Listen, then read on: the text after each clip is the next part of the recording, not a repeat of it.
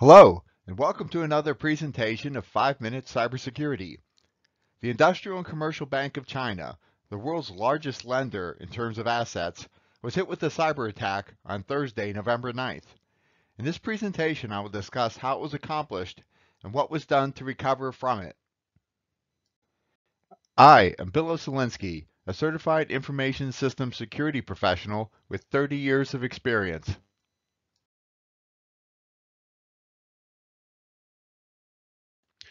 The U.S. Financial Services Division of the Chinese bank ICBC was hit with a cyber attack that disrupted the trading of treasuries and took down their email system.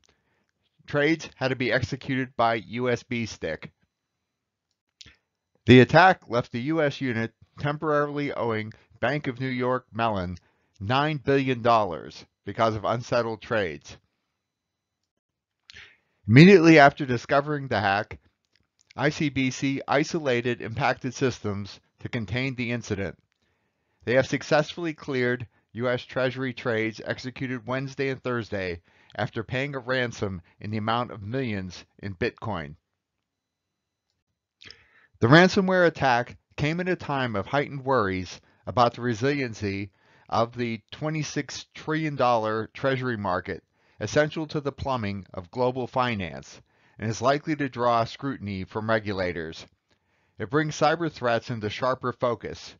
It should also boost the Securities and Exchange Commission's push to have more Treasury trades go through Central Clearinghouse, where a third party acts as a seller to every buyer and buyer to every seller. The ransomware used is called Lockbit 3.0. Lockbit 3.0 is a challenge for security researchers because each instance of the malware requires a unique password to run, without which analysis is extremely difficult, if not impossible. Lockbit is the most popular strain of ransomware, accounting for around 28% of all known ransomware attacks from July 2022 to June 2023. Lockbit is the group behind the software.